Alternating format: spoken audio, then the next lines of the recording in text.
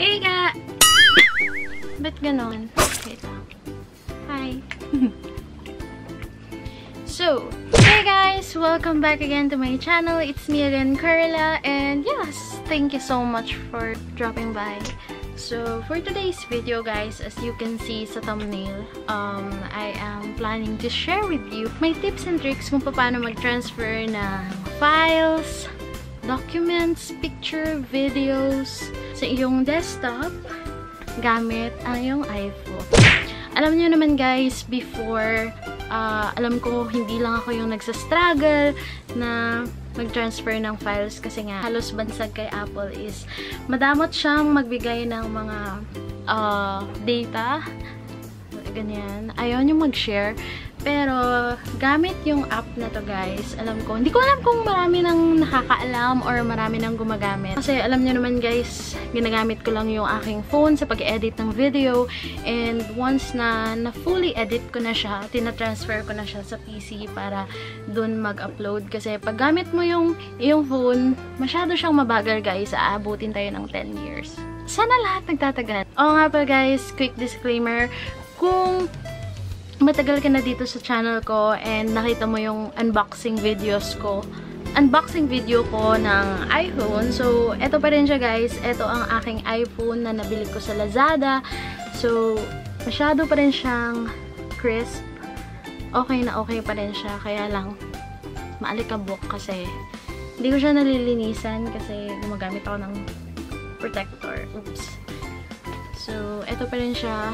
Wala pa rin siyang dent, guys. Kahit nahulog na siya or something, okay na okay pa rin. No issues at all. And 2 years na siya. So, yeah! So, ito yung card na nilagay ko para baka sakaling gusto nyong manood ng unboxing video na legit yung binilhan ko ng phone na to sa Lazada. Panoorin nyo. So, without any further ado, guys, let me start the tutorial. So, ayun na nga guys. Once na magta-transfer tayo ng files or videos sa ating PC, make sure guys na nakakonect tayo sa the same Wi-Fi. The same Wi-Fi na ginagamit ng phone mo and the same Wi-Fi na ginagamit ng PC mo. To start with guys, turn on natin yung Wi-Fi. So, naka-on na yung Wi-Fi namin. So, and naka-connect na rin ako. So, eto yung Wi-Fi name. Ba't ganon? Focus, please.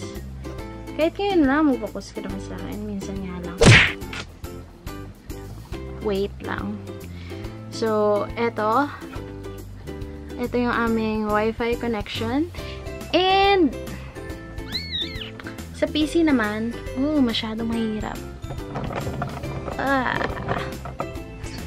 Adjust tayo, guys. Sana makita nyo. I-zoom ko na lang kasi masyadong mahirap magpakita. So, oops. Ba't ganun? Wait lang. May mga pailaw kasi ako na effect. Wait lang. Aray ko. So, pasensya na. Masyadong magulo. So, eto siya guys. Oops. So, eto, naka-LAN kami guys. LAN yung ginagamit dito. Kaya, so, the same Wi-Fi connection din. Ba't gano'n? Hindi makita.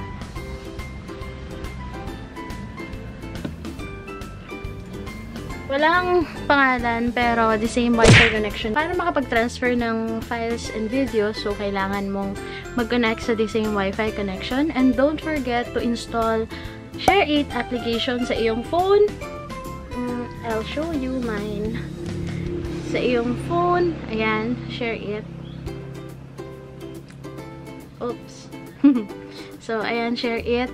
And dito sa PC mo. So, kailangan talaga meron kang Share8. So, basic yun, guys. Kapag magta-transfer ka ng files, use the same app na meron ka sa phone mo and at the same time, meron ka sa PC mo. So, ayan, i-enlarge ko na lang yan para makita nyo, i-zoom. So, ayan. So, ngayon, mag-screen recording na ako. Wait lang.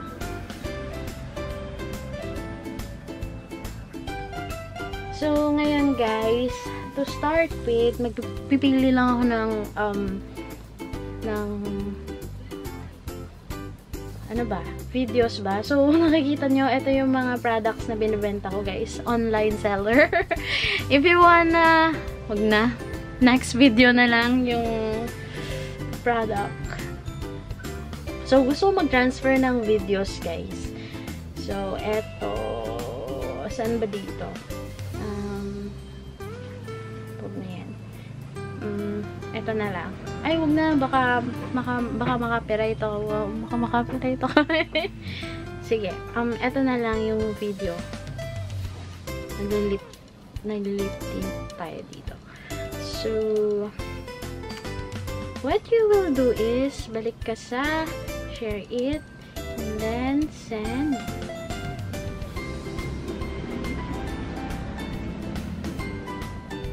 Medyo matagal siya mag-loading, guys. Pero okay lang. Bigat na kasi ito. Marami ng files. Kaya, okay lang yan. So, ayun na nga. Pumili na tayo. Ito yung napili ko. Videos, guys, para masyadong mabigat. Alam nyo naman, mas okay pag mabigat yung KB. Matatest nyo talaga yung effectivity niya. Ano yun? Sales talk. Okay. Press okay nyo lang siya, guys. And, nakukonect na ako automatic sa user. Pero, guys, once na hindi kayo connected sa user, you can always use this scan OR code to connect. So, gamitin nyo lang to. Ito. Yung icon na yan. And, tap nyo lang yung scan to connect. And then, tap mo yung, oops, cancel mo na.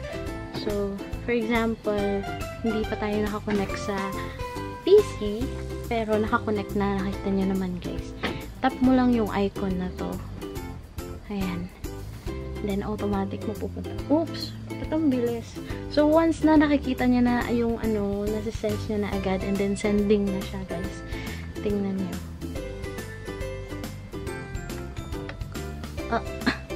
Ang bilis. Ang klaseng tutorial yun. So, ayun o. So, ayun na nga, guys. So, eto na. Hindi na natin naabutan kasi masyadong mabilis yung pangyayari. So, ayun. Punta ako sa documents and, sa folder pala. Punta ako doon. Sige. So, ayun na nga. Punta ako sa downloads na folder. And then, hanapin lang natin yung share it na folder. Saan na ba yun? Uy, ba't wala? Wait lang. Ayun. Ito na yung share it na folder, guys. Yan. So, click mo lang yan. Then, iPhone 6s Plus. Kasi iPhone 6s Plus yung phone ko, guys. And videos. So, eto na yung videos na transfer natin kanina. So, ayan. Perfect. Kasi na-transfer na siya. So, okay na yan, guys. Very good to go. And yung quality niya, the same as sa iyong phone. So, oh my gosh. Oh my gosh, talaga, guys. So, thank you. Sana meron kayong natutunan sa araw na to dahil sa akin. So, thank you guys so much. So, ayun na nga, guys. Tapos ko na yung tutorial and hopefully, nagets nyo kung paano. And kung meron kayong mga questions, suggestions, further information na gustong malaman, kasi baka hindi nyo masyadong gamay or hindi nyo masyadong nakuha yung tutorial ko, don't hesitate to drop a message sa comment section and sasagutin natin yan. So, thank you guys so much for watching. So, see you guys in my next one. Bye! Gawa tayo ng thumbnail.